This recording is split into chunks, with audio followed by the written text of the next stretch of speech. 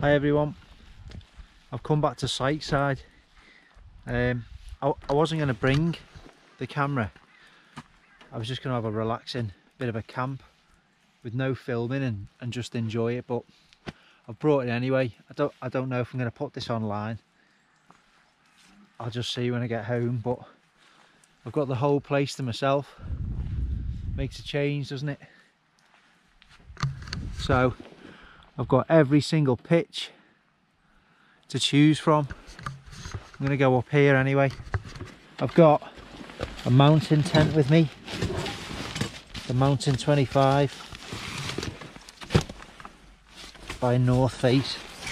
It's going to be really warm. It weighs a ton, but it doesn't matter when you're just car camping. I'm going to take that up there. I haven't pitched this one for a while, so it should be good. It's a good tent. I've got a good beer selection. Hopefully I'm allowed to drink beer on this one. A few comments on the last video telling me off, but such is social media. The fun police are out in force. Anyway, we get pitched up.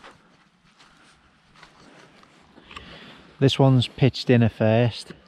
It's obviously raining a little bit, but we'll just try and get it up as quickly as we can.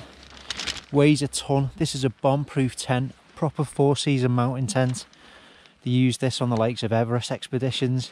Stands up to absolutely anything. So let's get the poles in and you'll see it take shape in a tent set up.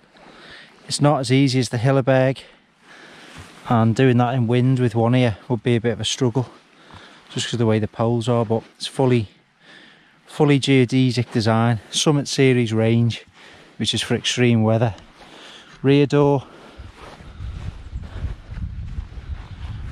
and the front door with venting options.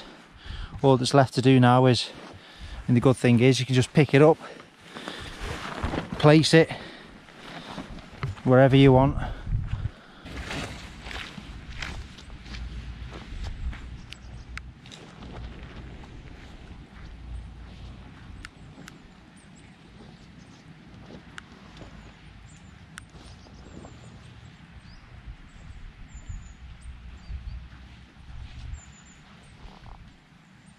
I just want to point out, I'm the only person here, so the whole place is free. I guarantee people are going to arrive here. I'll either put the tent there or anywhere here when they've got the whole lower ground and the entire top section to choose from. I guarantee that's going to happen. Let's see how the day pans out.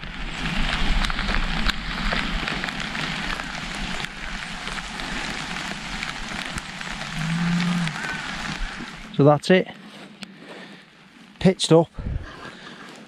I've not done the guy lines because that's overkill. There's no strong winds forecast. Like I say, it's designed for the winds that you experience in proper harsh mountain environments, and clearly it's not that here, so it's a lot more involved than the Hilleberg. That is much easier to set up, but I just fancied, well, I haven't actually camped out in this tent.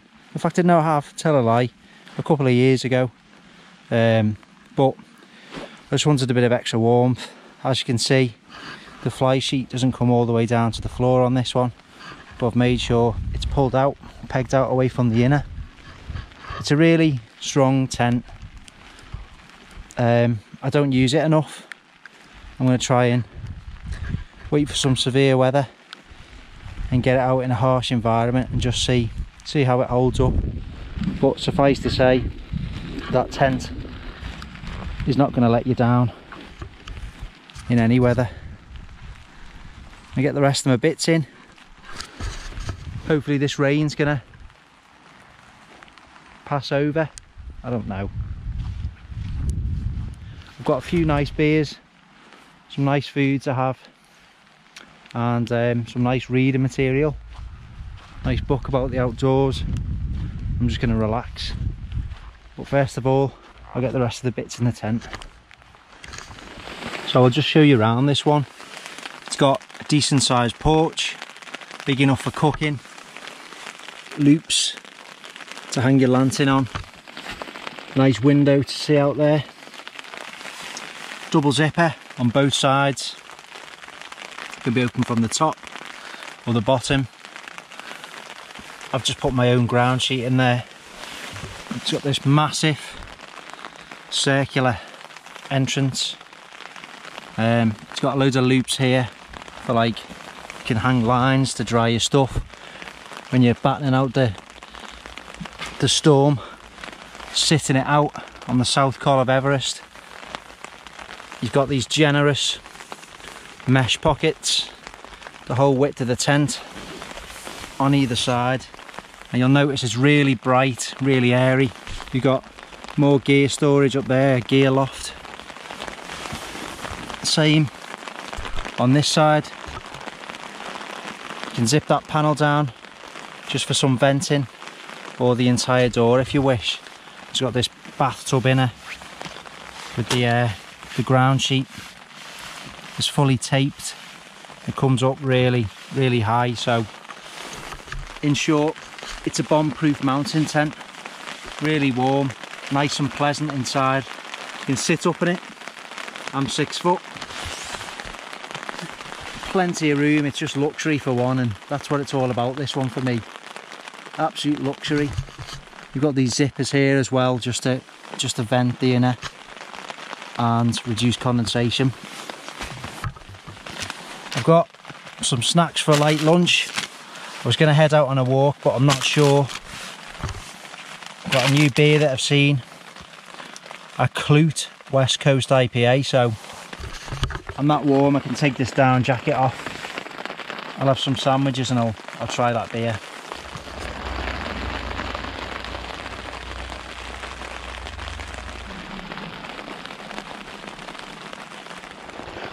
So if you remembered it this time, it's for them cheap foil mats I was talking about. Just reflects the heat back into you. 3-season Thermarest mat. My Vango sleeping bag. A nice comfy pillow, because unlike wild camping, weight's not so much of a consideration on this one, so I can take some bulkier, more comfortable items. I'm hoping this rain goes off a little bit, because I did want to go for a little bit of a walk, but if not, I'll just go and get my book out of the car and just sit and read and relax.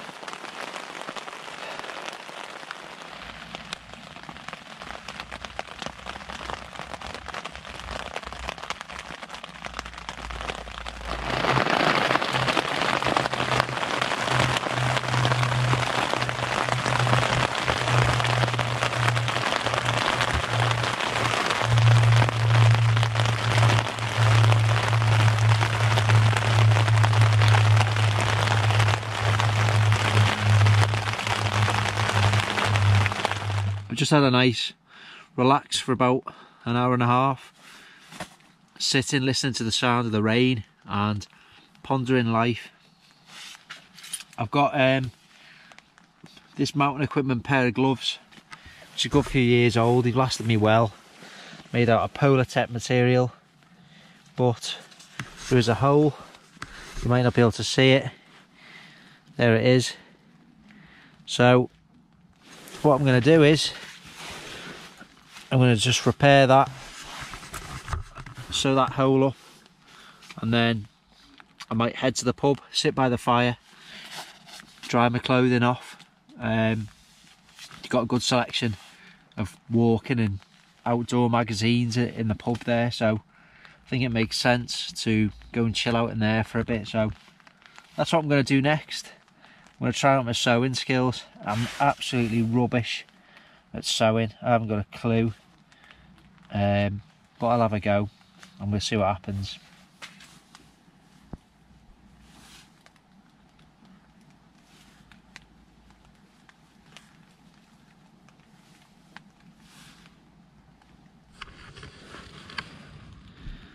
Well, I'll never be a seamstress, but that ain't bad. There's no hole anymore and you can't really tell. to be fair. So I'm judging that to be a success. Oh God, one-handed.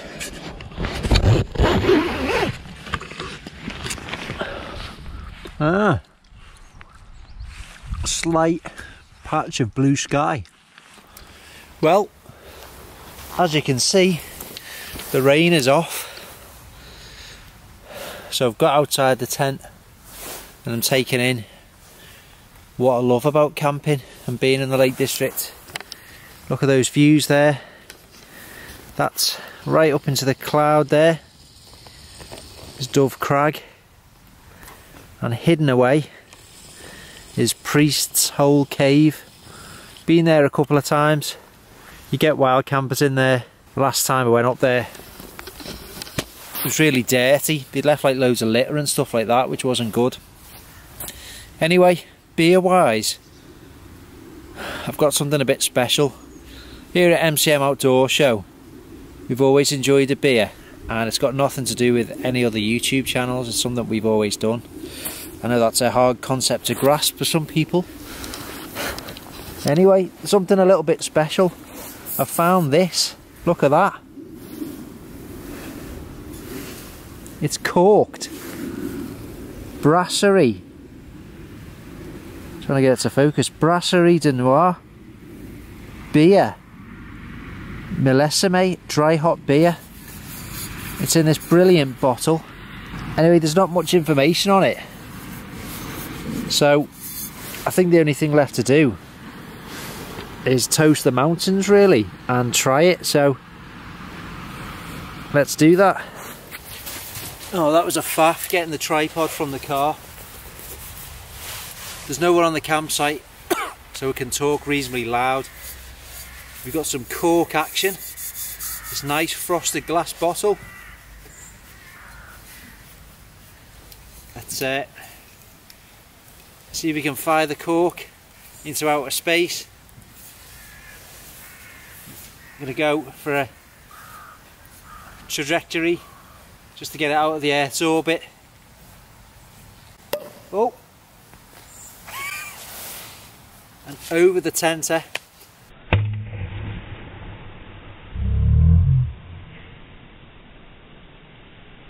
I will be picking it up, don't worry, and putting it in the bin. So we can tell there's a lot of carbonation in there. Oh, it smells like an Abbey beer. Look at that. That is special. Terrible cough. Anyway, yeah, it's rich. There's no messing around here.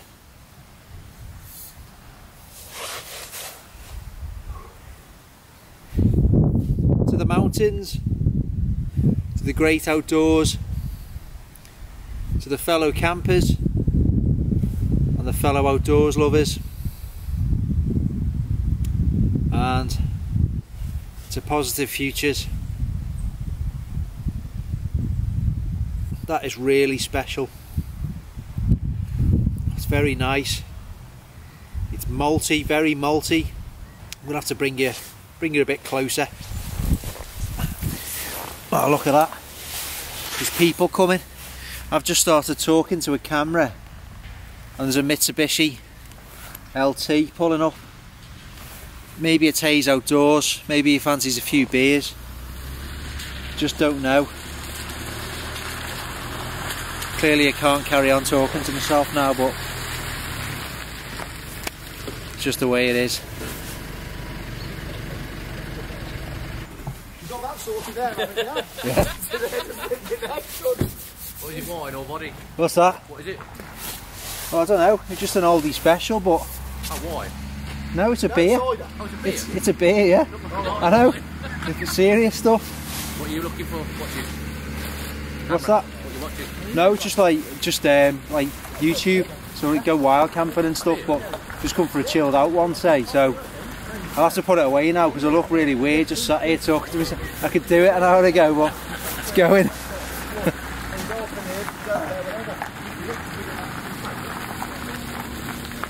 Oh, it's happened.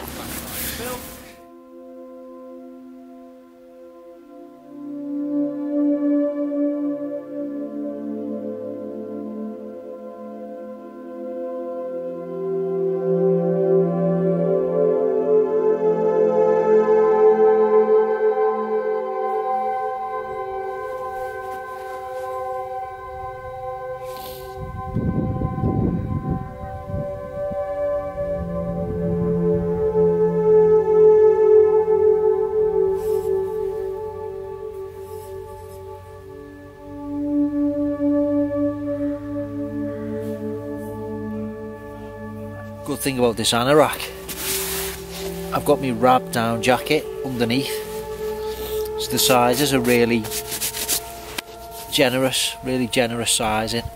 This is a medium, and I've got a full winter wrap down jacket on underneath it, hence the bit of a Michelin man look, but that's what it's for.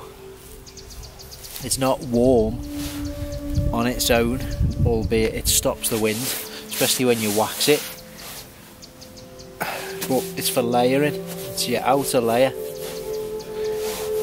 I really love it. I've wanted one of these for years, and I've been looking at it for a long time, and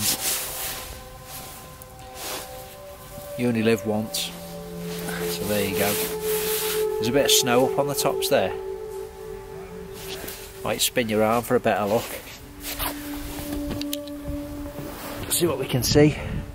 Look, you're on tripod, right up there.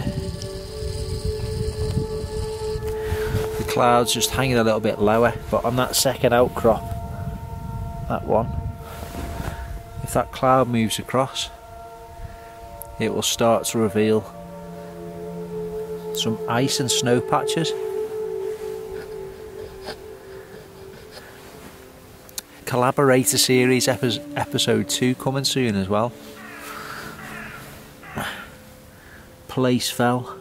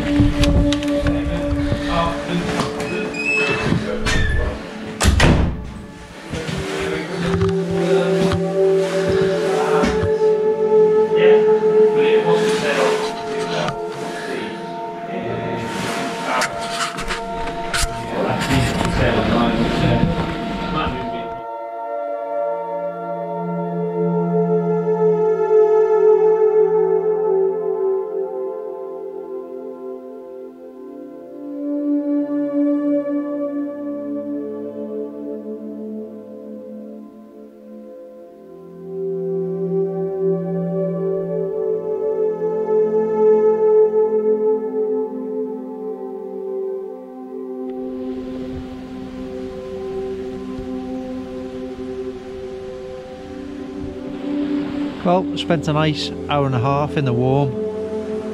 Coming back to the car, I'm going to get some water, might have another beer, and think about tea. We've got some hot dogs. I'm just keeping it simple. There's no Michelin star cooking here, to be honest. Nice and simple hot dogs, and keep relaxing. That's what it's all about, just relaxing. Right, okie dokie. This is what we're doing for tea. Vintage Coleman Exponent stove, and hot dogs. Gourmet recipe, whatever. Scraped bones. We have some rolls and some Tommy K. So, cracking little beer selection in there as well. We're gonna get the stove sorted out and cook up these hot dogs.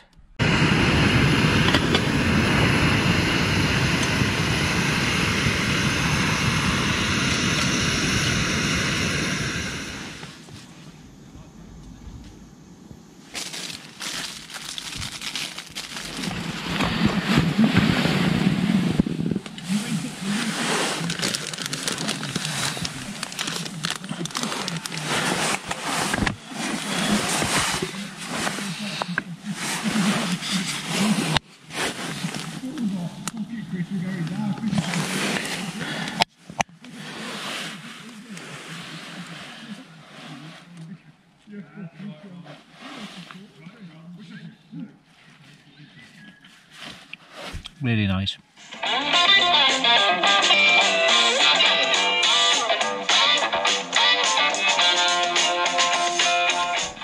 Right, it's time for Tales from the Tent. I don't know how long this is going to go on for, but if you stay till the end, absolute respect to you, and let me know in the comments that you've listened to it all and quote something I've said near the end and the middle and the beginning, so I know, but it's up to you. How I got into the great outdoors, what it means to me, and a little bit more on MCM Outdoor Show.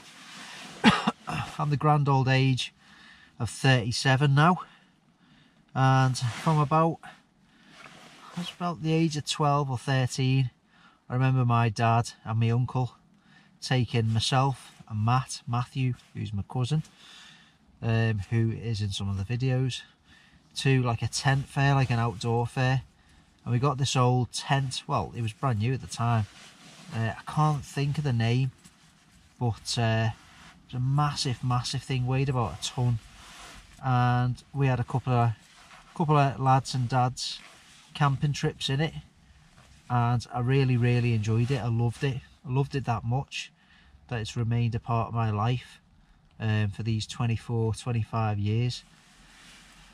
As I got a little bit older, my dad and I joined a climbing club based in Liverpool. You might have heard that twang in my accent. I'm not a proper Scouser, and I don't profess to be, but I am from the general area.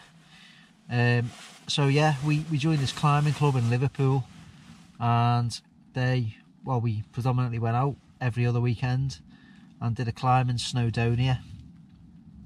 Proper ace group of fellas. We had a really good time. We used to go out in all seasons, and it involved rope work. A couple of occasions I absolutely bricked it. We went to Coombe Idwell and climbed something called Chasm Face, which involved, it's like, I don't know all the gradings in terms of rope climbs. I'm not into that, but Christ alive, it was a tester to test our bottle for a Scotland trip, unbeknown to us at the time. And there was just like a vertical face, thousands of foot up in Coombe Idwell in the middle of winter, and we were up on ropes, and I just remember it being terrifying. And there's a little section of it called the catwalk, which is a tiny little shelf cut out into the rock, thousands of feet looking down into Coombe Idwell.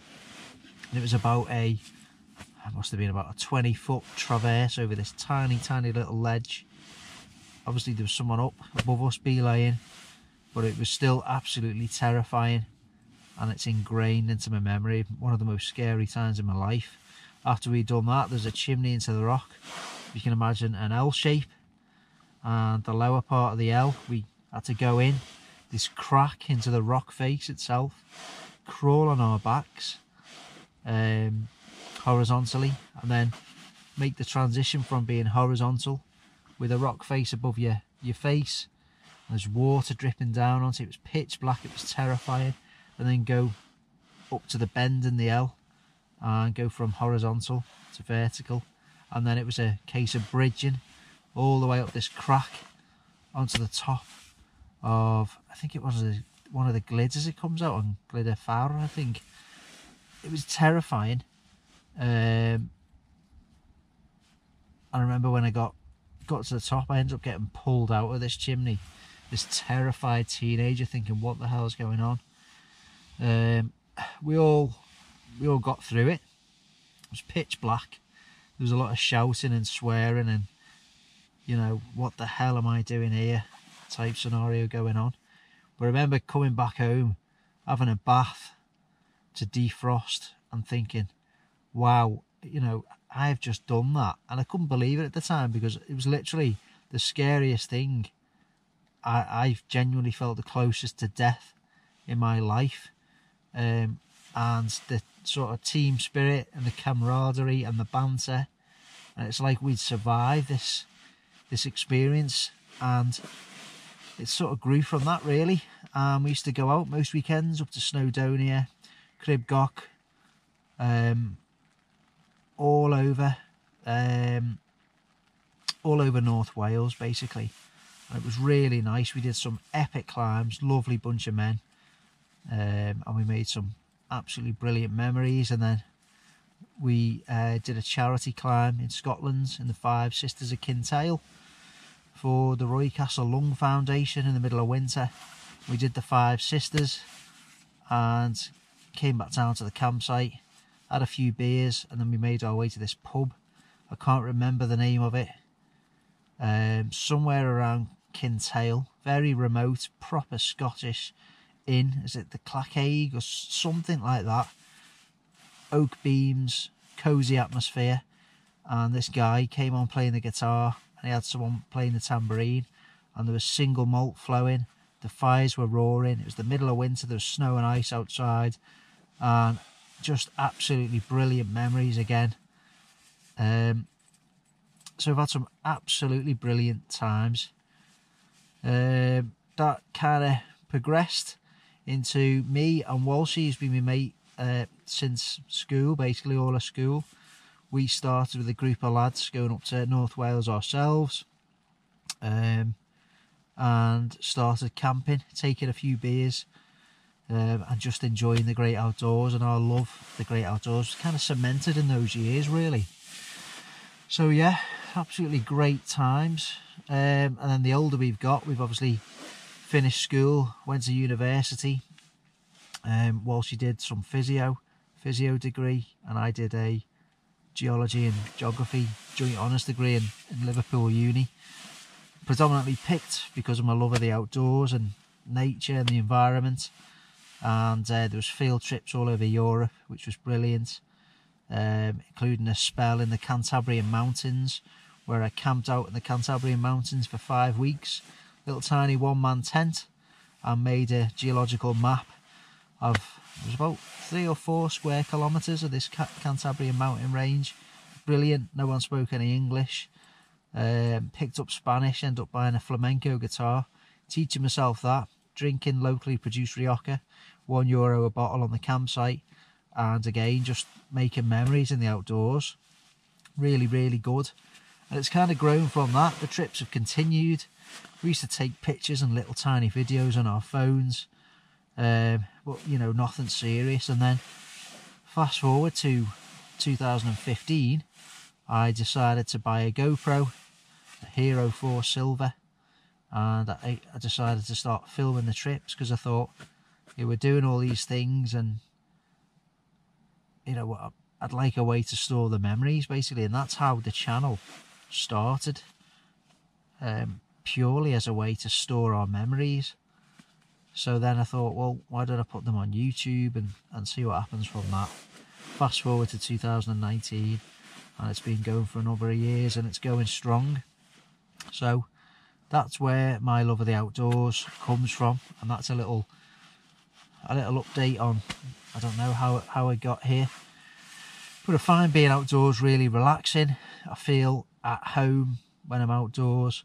I don't like built up environments. I don't like busy places. I don't like being stuck in traffic jams and stuck in traffic and queues and people bumping into you in the supermarket. And I don't like that. I work a very, very busy, hectic job, and on my time off, in my time off, I like to be as far away from other people. And I don't mean that in a horrible way. You know, I'm quite a social person. I'm quite pleasant. I'm happy to have a pint with people and chat and talk. But if I can help it, you know, I just try and get away from it all on my days off. And that's it, really. That's kind of, how long have we been talking for there? 9 minutes. Jesus Christ. I can't be doing another 50-minute video. That's horrendous. That's about it. There are plenty more things I've probably forgotten, but it kind of sums up what I love about the great outdoors, and it remains a passion of mine, and which is why I'm passionate about encouraging and other people to get out there and enjoy it, and you know, all the benefits it brings. So I'm going to enjoy the rest of this Sling It Out stout, unless I've got anything bizarre or random to say and I decide to drink every beer in here and start talking absolute nonsense. I'll speak to you in the morning. And no doubt I'll probably edit this video tomorrow and get it on YouTube. I need to try and space it out a little bit.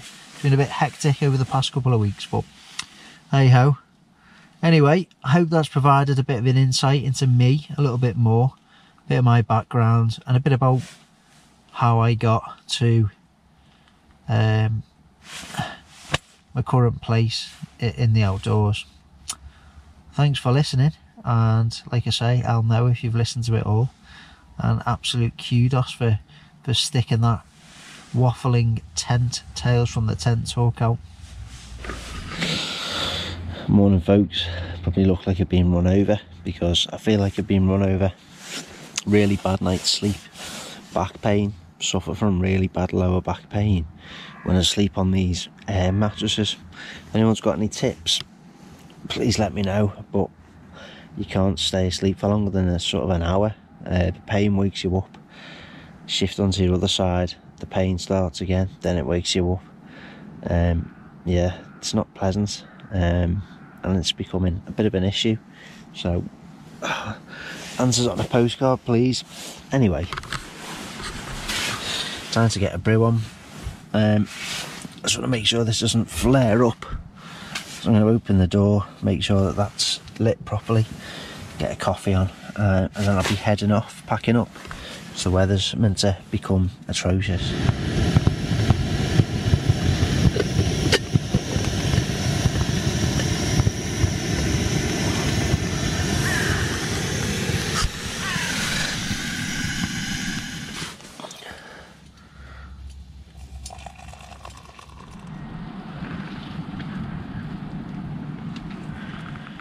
Right everyone, that's the end of this video. I'm not even sure whether I'm going to upload it.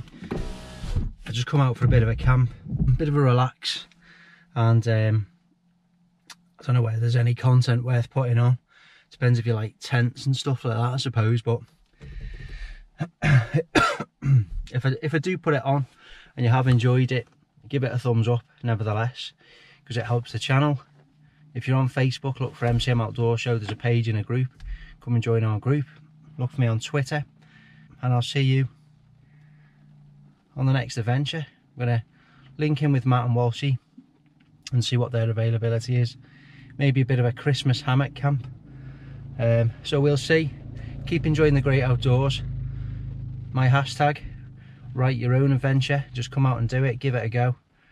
You know, get outside your front door, get off the sofa and go and enjoy yourself in the great outdoors and all the benefits that it brings. Thanks a lot, and I'll see you on the next one.